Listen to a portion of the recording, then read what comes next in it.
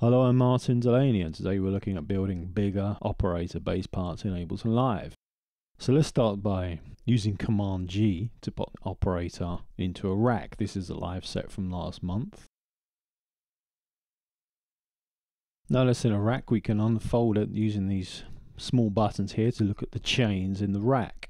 You can see there's only one at the moment. What we're going to do is add another instance of operator so that plays alongside the other one. We're going to leave this one on the default setting, which is basically a sine wave. You can use the rack mixer tools here to help you while you're working on this stuff.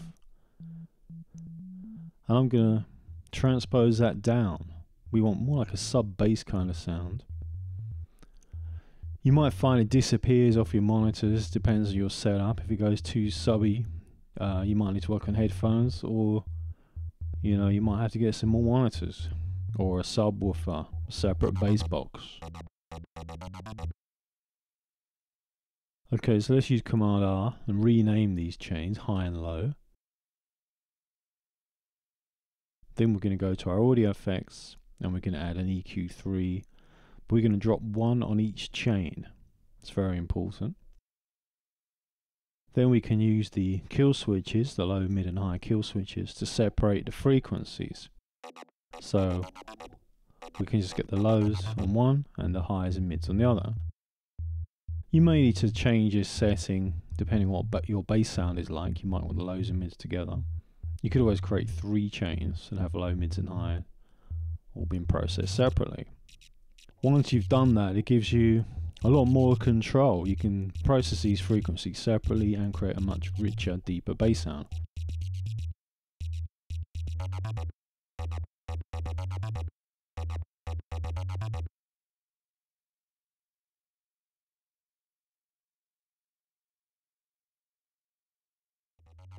So now let's go on and actually do something with these separate chains.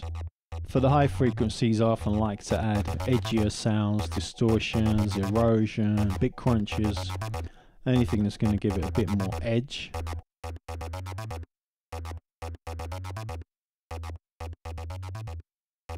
Normally we leave the low end quite clean.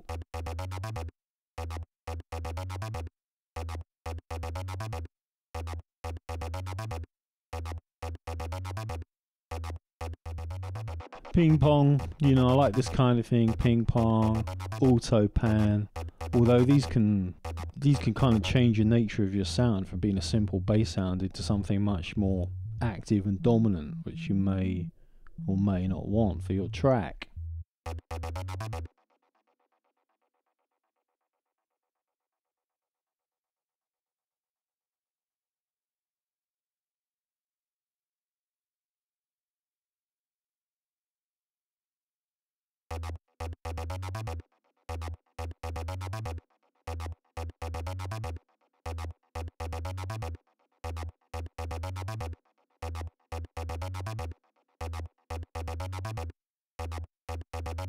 Yeah, there's the auto pan. I kind of like it because it keeps the bass end solid, front and center. Keeps the lows right where they should be in the middle. It starts to turn into almost like 2 parts playing at once. So let's go back to the high chain, go back to operator there and change the filter to low SVF. The SVF filters do something kind of cool. I'm going to bring the resonance all the way up. And you can hear already, you get this weird kind of cool feedback. It's like a self-oscillation thing. Watch your volume while you're doing this though, it can get kind of squeaky. This sounds really cool if you map it to a physical control on your keyboard or your MIDI controller. It sounds much more interesting when it's moving than if you leave it static in one position. Obviously you can also do this effect by using clip automation, using clip envelopes to kind of program a sweep with the filter frequency.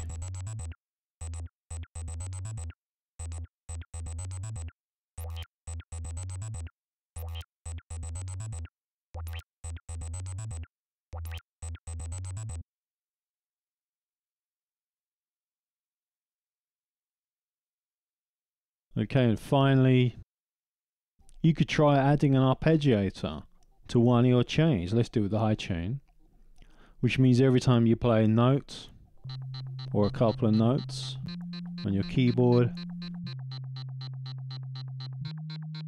you're getting an arpeggiated sequence, but just one bass note to go with it. It's like a variation on the ping pong or also pan. It has that kind of same feel to it.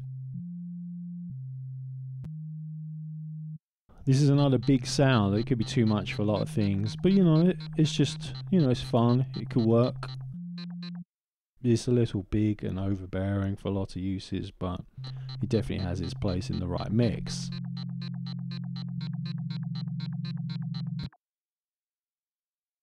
You might need to go into a low chain and limit the number of voices to 1, so that when you hold down a chord, you're not getting a chord in low bass as well, in the sub.